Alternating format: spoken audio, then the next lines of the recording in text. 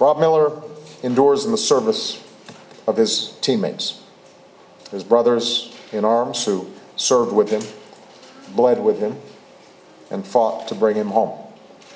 These soldiers embody the spirit that guides our troops in Afghanistan every day.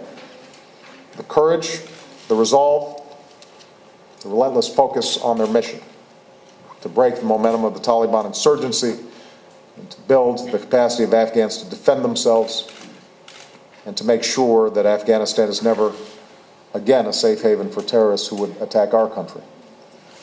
That is their mission, that is our mission, and that is what we will do. And I would ask Rob's team, who were with him that day, to please stand and be recognized.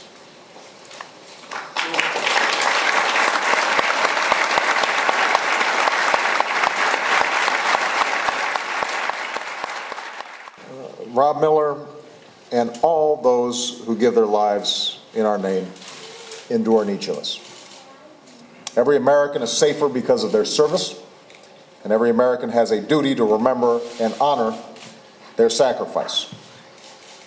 If we do, if we keep their legacy alive, if we keep faith with the freedoms they died to defend, then we can imagine a day, decades from now, when another child sits down at his desk, ponders the true meaning of heroism, and finds inspiration in the story of a soldier, Staff Sergeant Robert J. Miller, and a generation that fought day and night, fighting for what they thought was right. That is the meaning of this medal, and that is our summons today as a proud and grateful nation.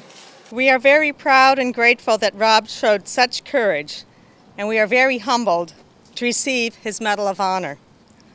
We want everyone to know he loved what he was doing, he was good at what he was doing, and he believed he was working for a good cause. We know there are other parents who have dealt with loss, and there are others who have not received the recognition they truly deserve. But we appreciate their service and sacrifices and hope more will be recognized. Great. We believe voluntary service is both honorable and necessary for the success of the country. Rob is very patriotic and appreciated the freedoms we enjoy, and he knew they could be taken away from us. As a child, Rob was full of energy, constantly on the go, and he enjoyed learning new things. He showed all of us what America's youth is capable of doing if given the opportunity. May God bless this country and the men and women who serve and protect the United States of America. Thank you.